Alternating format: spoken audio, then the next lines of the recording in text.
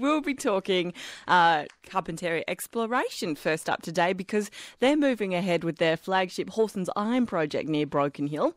Now, current estimates have the company in production by 2014, although there's still many steps to take in the meantime. Executive Chairman Nick Sheard says they're currently waiting on a pre-feasibility study for the site. It's agonisingly close. We're in the final stages of it at the moment. It's still with the consultants, GHD, the engineering group who are performing the PFS. And we expect it out very soon, within a week, weeks I should say. Once it's out, we will then have to review it. So we'd probably be putting it out into the market in mid-May now, after we review it with our joint venture partners. And what's actually happening on that particular site at the moment? Is there anything going on? It's all a bit quiet at the moment there because we've done all our drilling. We've rehabilitated the work we did up to Christmas time. And what we're currently doing is environmental studies so that we get a couple of seasons, about 4 seasons worth of environmental data for our environmental impact study. I'm sure it'll probably depend on the results you're waiting on at the moment.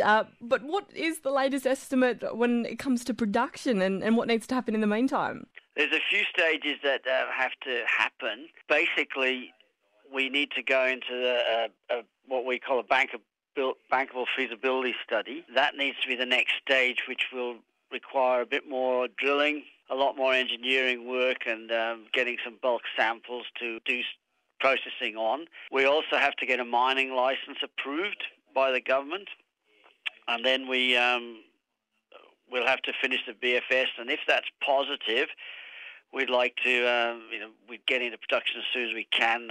Answering your question, what we are saying be late 2014 would be hopefully when it gets into a bit of production, about 6 million tonnes. It all depends on getting approvals and positive outcomes to the feasibility study, though. Well, to steer away from Hawsons for just a moment, how are your other exploration projects going in the area? Well, they're going quite well. Still a bit slow because we're waiting on approval from the mines department to a few of our exploration applications. However, what we are doing now is looking at further iron projects up north of Broken Hill, a place we call McDougall's, which is about 100k north of Broken Hill, and we're looking for different sorts of iron up there. We're looking for hematite rather than magnetite. Our geological modelling suggests it's a similar sort of environment to the Hawsons or the Braemar iron formation, but rather than being magnetite, it's hematite. So we're actually we're up there mapping and sampling as we speak. We've also taken out an application over a large area, Coonanbury we call it, where previous explorers had found nickel there, and we wish to do a lot more work there and drilling there as soon as the applications are approved by the government. I guess the government, having changed recently, there's a bit of a hiatus in the department at the moment. With all that in mind, you've touched on a few different resources that you're looking into there, and of course the Hawsons Iron Project being the main one at the moment.